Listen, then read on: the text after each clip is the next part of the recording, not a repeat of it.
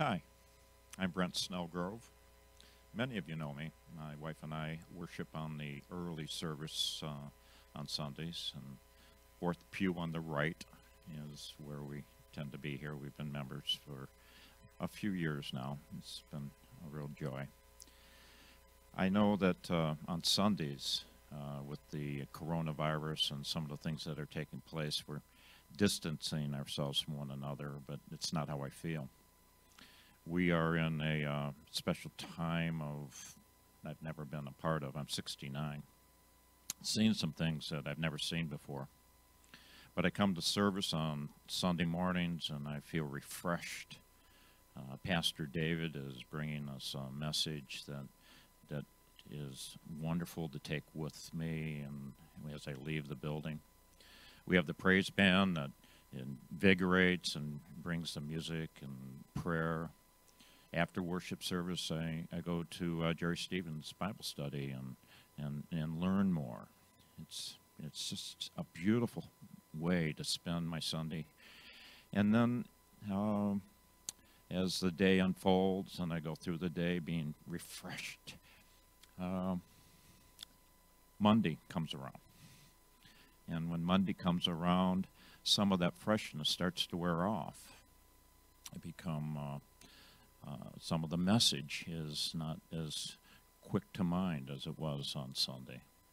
And as Tuesday comes and Wednesday, I begin to wear down some. I don't want to do that. I want to keep that freshness, and I want to keep that invigoration that I feel when I leave on Sunday mornings. But I find that when I turn on the news, I might find myself getting angry. I'll see or start thinking about some of the challenges in our community with the recent tragedy of a young man passing. But there was so much more with the virus, with the flood that occurred last May, and so many people are having so many difficulties. Businesses are closing. It's hard. I know that I can be judgmental. I don't want to be. I begin to start pointing fingers and feeling frustrated and even angry. Those are not the things that Pastor David is teaching us. And as I start to think about that, I want to recapture that freshness in my life. And so I start to read Scripture, and of course that's important. I like to read Scripture in a way that places me in the setting of where Jesus is. One of my favorite ways to do that is I like to picture myself in the group of people that are fed with the 5,000 people. I actually pull up on the internet a picture of 5,000 people and realize how large a crowd that was. And I'm in the middle of it. And I see the baskets start to be passed around. And there's an unending amount of food. And how amazed I was as I'm sitting in that crowd, with the crowd being amazed. Another setting I like to think of myself is when I'm at his feet when he begins his ministry with Sermon on the Mount. It's at that time, Sermon on the Mount, Jesus has been baptized by John the Baptist. He has gone into the wilderness, and he's been challenged by Satan. And Jesus comes out victorious, defeats Satan. And it's that point he begins his ministry, and as he starts his ministry, he begins to heal all numbers of people. Gradually, groups of people gather, and finally we don't know how many exactly, but Jesus goes up onto the mountain. I think of it as a hill, and he's up on this hilltop, and he wants to teach the people. I'd like to be thinking that I'm at his feet. I actually try to visualize myself looking up at him.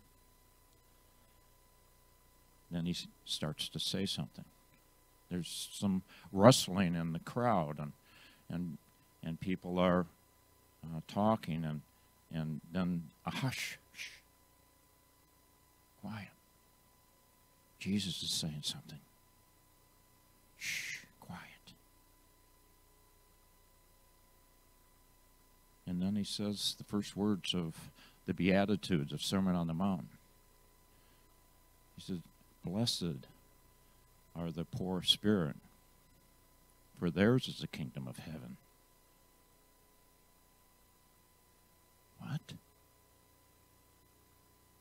What did he just say? The poor spirit is how I feel. I don't want to be judgmental. I don't want to be angry. I don't want to be frustrated. I want the refreshness that happens to me when I leave on Sunday morning. And I know that I am falling short. And then I hear Jesus' words, and he says that, yeah, even somebody like me, even someone that is a sinner or is falling short of where he wants to be, that the kingdom of heaven is for you. Perhaps some of you struggle with some of the same things I do. I think we all have issues in our lives that perhaps other people don't necessarily see.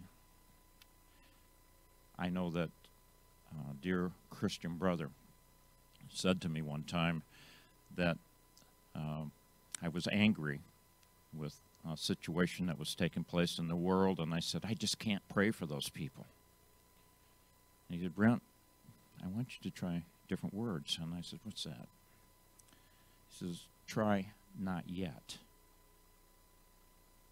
That's how I feel in my walk with Jesus. I'm working and wanting to be a better man. And not yet. As I look at Scripture and as I'm refreshed by reading Scripture and placing me in these different settings, I know that I'm moving in the right direction. But I'm not yet there. I'm a sinner. And I'm thinking about the publican and the Pharisee.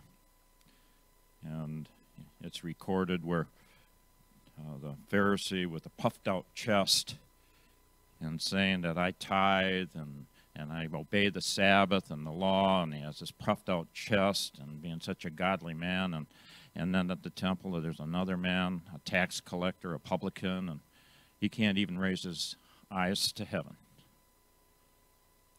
He says, I'm a sinner. And Jesus looks at those two men and he says, the man, the tax collector, he is more justified before God. That's the man I want to be in a way. And I don't want to sin. I don't want to fall short. But I don't want to be the man with a puffed out chest trying to show how perfect he is. I'm just another guy doing his best. But as I read Scripture and as I go through it and as I start picturing myself in these different settings, I know that the promises are for me and they're for each of us. Love you so much. Worship service is such a special time. We're getting closer to next Sunday where we can all come together and once again being refreshed and encouraged by our pastor and by the music and by prayer and by our fellowship. I love you so much. Make it a great rest of the week. God bless.